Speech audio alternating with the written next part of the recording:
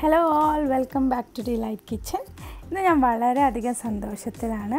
ആദ്യമായിട്ട് ഞാൻ മൈക്രോഗ്രീൻസ് ഉണ്ടാക്കിയിട്ട് ഇന്നാണ് ഞാൻ അതിനെ വിളവെടുക്കാൻ പോകുന്നത്. ഒരു 5 ദിവസം മുന്നേ ഞാൻ ഫേസ്ബുക്കിൽ ഒരു പോസ്റ്റിലൂടെ ആണ് ഈ മൈക്രോഗ്രീനെ പറ്റി ആദ്യമായിട്ട് അറിയുന്നത്. വെറുതെ ഒരു കൗതുകം തോന്നി ഞാൻ കുറച്ച് ചെറുപയറും ഉലുവയും എടുത്ത് വെള്ളത്തിലിട്ട് ഒരു ദിവസം വൈകിട്ടാണ് ഞാനിത് വെള്ളത്തിലിടുന്നത്. പിറ്റേന്ന് രാവിലെ ആയപ്പോൾ ഞാൻ കുറച്ച് മണ്ണെടുത്തിട്ട് അതിലേക്ക് ഇട്ടുകൊടുത്തു. ഇതൊക്കെ ഈ വിത്തുകളൊക്കെ ഒന്ന് പാകി കൊടുത്ത് അതിൻ്റെ മുകളിൽ എത്രയാണോ ഈ സീഡ്സിൻ്റെ കനം അത്രയും തന്നെ മണ്ണ് അതിൻ്റെ മുകളിൽ ഇട്ട് കൊടുത്തിട്ടുണ്ടായിരുന്നു.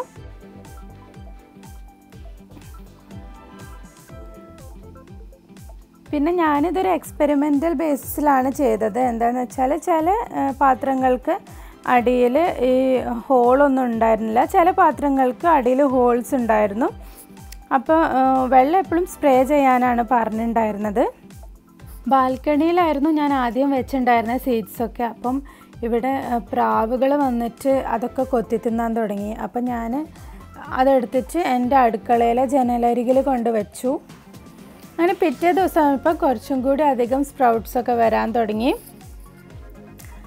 ചില പാത്രത്തിൽ ഞാൻ മണ്ണ് മുകളിൽ ഇട്ട് കൊടുത്തിട്ടുണ്ടായിരുന്നില്ല. നിങ്ങളെപ്പോഴും സെലക്ട് ചെയ്യുമ്പം ചട്ടികളിൽ ഹോൾസ് ഇടണം. പിന്നെ അതേപോലെ തന്നെ കുറച്ച് മണ്ണ് എന്തായാലും ഈ സീഡ്സിൻ്റെ മുകളിൽ ഇട്ട് കൊടുക്കണം.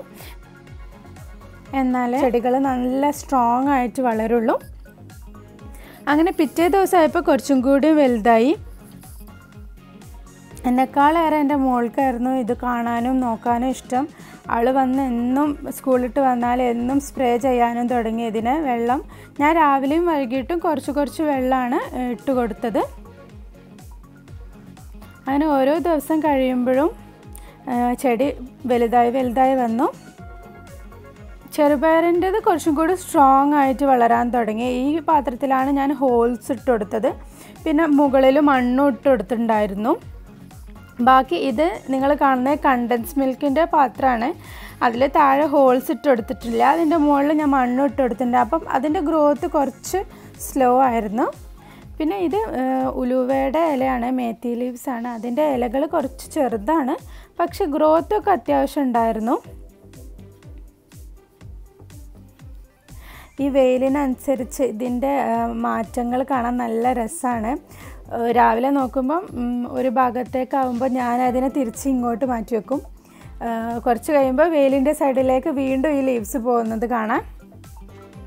നമ്മൾ പണ്ട് സ്കൂളിൽ പഠിച്ച ജെർമിനേഷനൊക്കെ എനിക്ക് പെട്ടെന്ന് ഓർമ്മ വന്നു.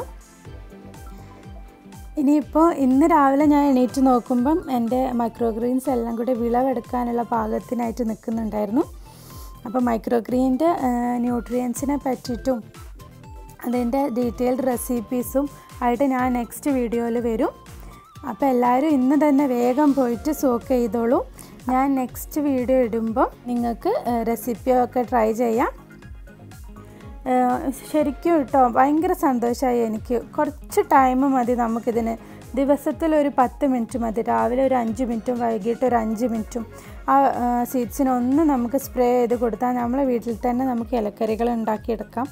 കീടനാശികളൊന്നും ഉപയോഗിക്കാണ്ട് ഉണ്ടാക്കുന്ന ലീവ്സ് ആയതുകൊണ്ട് തന്നെ നമുക്കിത് ഉപ്പേരി, അതായത് ഈ തോരൻ ഒക്കെ വെച്ചുണ്ടാക്കി കഴിക്കാം.